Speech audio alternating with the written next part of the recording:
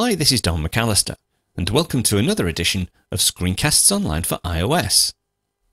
Email is a very important application for most people, and whilst iOS 7 does come with a standard email client application, many people do find it rather limiting. Until recently, alternative email clients have been few and far between, but we're now starting to see some interesting new applications that can potentially take the place of the standard email app. One such alternative is MailPilot, a relatively new application that supports most of the major email platforms and puts in place a system to process your email, allowing you to treat your emails like tasks and actions. As I wasn't familiar with MailPilot myself, I asked Todd Olthoff to put together an overview of MailPilot on both the Mac and iOS. Now, since Todd recorded the show, I've had a chance to play with the app, and even though the iOS app has received a lot of bad reviews on the App Store, I found it worked just fine.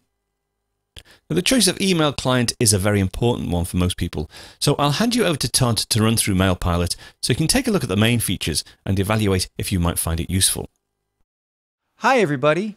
This week we will take a look at an email application for iOS called MailPilot.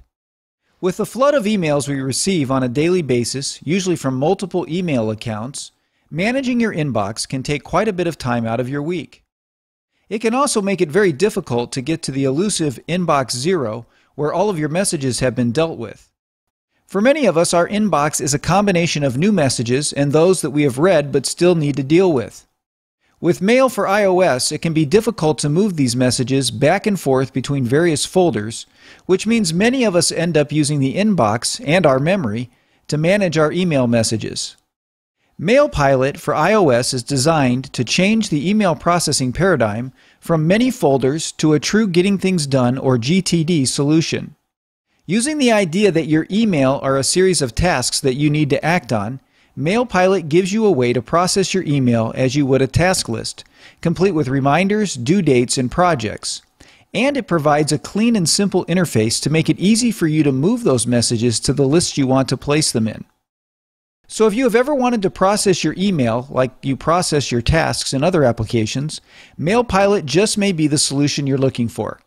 So let's take a look at MailPilot.